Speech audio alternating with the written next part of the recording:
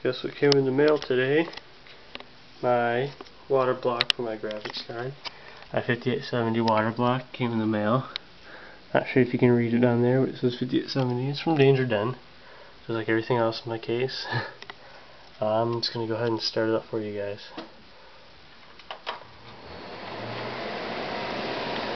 Alright, so as you can see, this is how it's working. It's coming from my dual bay reservoir out of there into this tube, going into here, coming out, going up here, into my radiator. It's going out of my radiator, in my CPU, by my CPU, into the graphics card, out of the graphics card, back into the reservoir.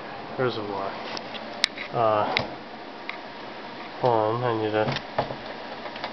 Yes, alright, sorry about that. But yeah, so what you guys think on it.